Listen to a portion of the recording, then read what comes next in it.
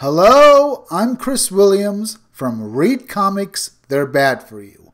Or if you're watching this on my BitChute account, Comic Freak. Today, we're going to be discussing the bullying that the 7-year-old actress Lexi Rabe has been getting online.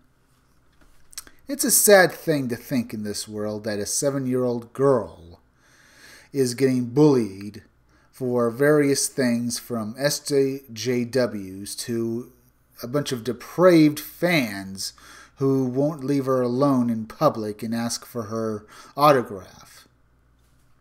Now, I have my problems with this. Depraved fans might be a little strong.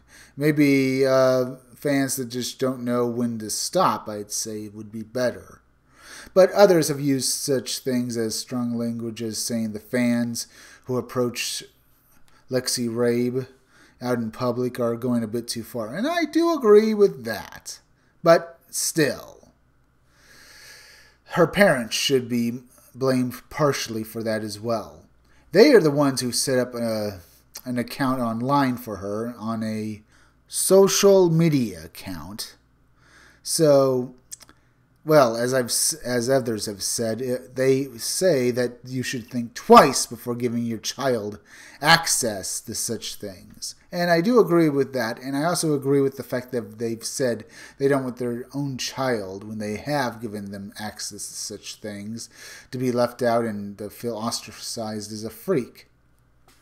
Now, if I had my own child, I would probably let her have it, but I'd probably monitor it every time she was online. With her friends, yeah, I'd still monitor it, because I don't want her talking to anyone I don't approve of. But how to do that sounds like work, and it sounds like Lexi Rabe's parents aren't doing it. Now also, she's getting grief for her role as Tony Stark's daughter. And that is bad, because apparently the SJWs are partially responsible for this, because they think that the MCU is going to whitewash the character of Ironheart. Even though, in my opinion, Lexi Rabe's character should be known as Iron Maiden. Because the character of Riri Williams, the character that the SJWs think that Tony Stark's daughter is going to be taking the place of, is a totally terrible character. Riri Williams comes across in her own comic book, well, when she was playing as Iron Man, as a total psychopath who, as a child, demanded from her teacher that she be discriminated against. And her teacher said, "Fine, you'll never be Tony Stark, Iron Man."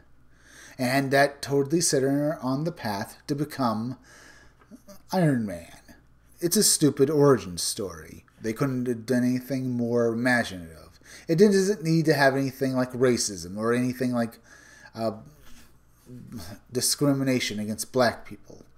You could have said that, well, Riri Williams is a genius and she puts her mind to it and she just built Iron Man armor. No, she needed this almost psychopathic display or psychopathic drive to become Iron Man.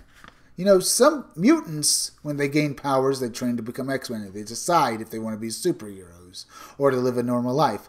Riri Williams is a genius who's capable of building super technology. You don't have to have anything more than that for an origin. She decided to become a superhero. But no.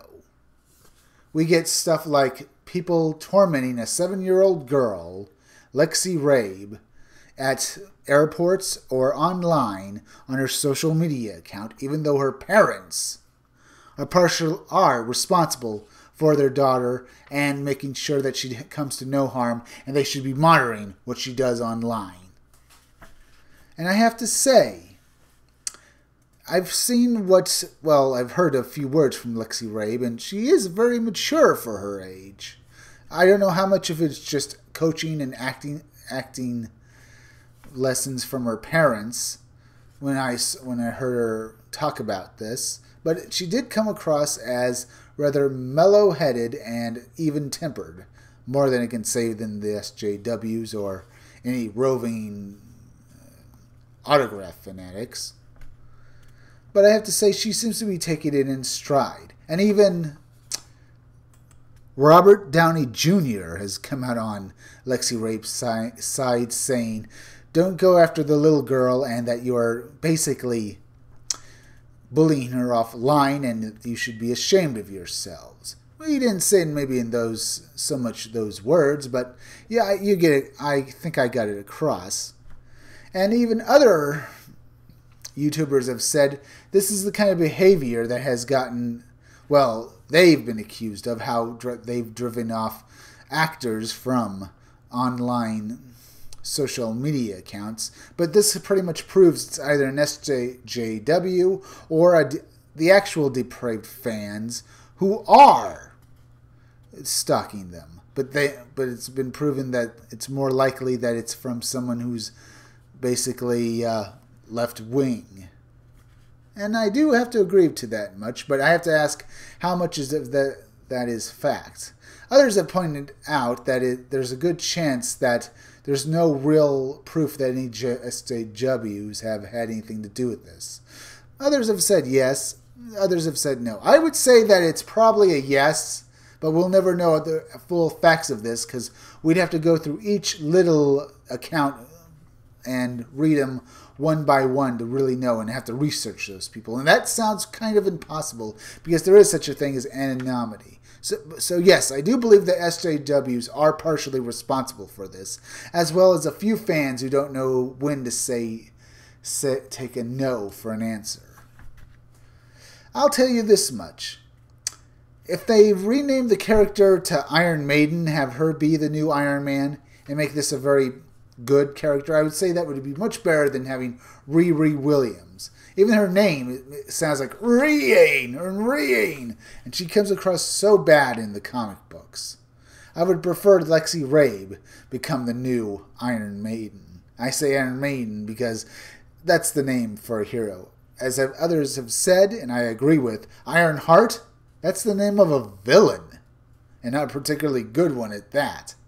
Sounds like one of your low-rent soldier villains who just take orders from the big mastermind.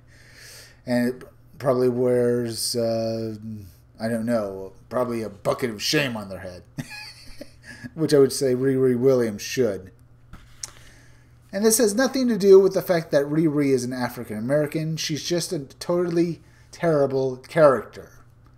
It was created by Brian Michael Bendis because he wanted to leave something for his own African American daughters to read.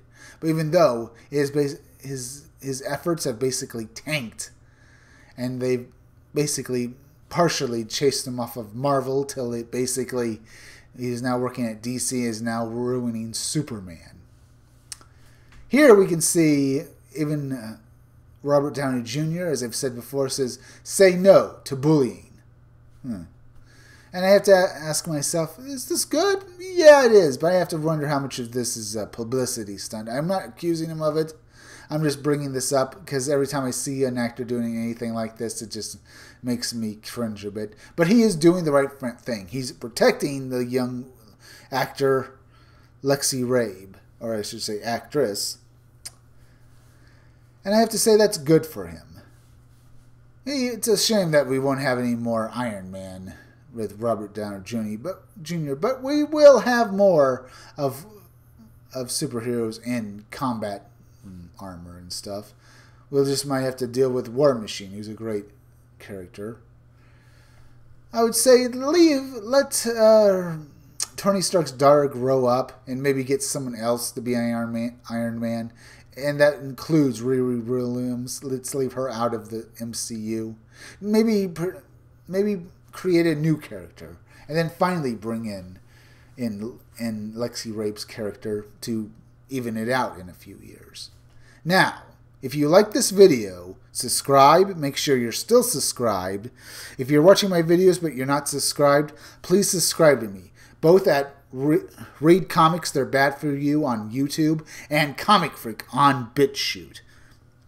Hit that bell for notifications, and hit that like button and leave some comments down below. And remember, keep checking back in future videos for more information on my own upcoming independent comic book, Scumdogs. It'll be great. Well, that's it for today. I'll be back again tomorrow with another review or video.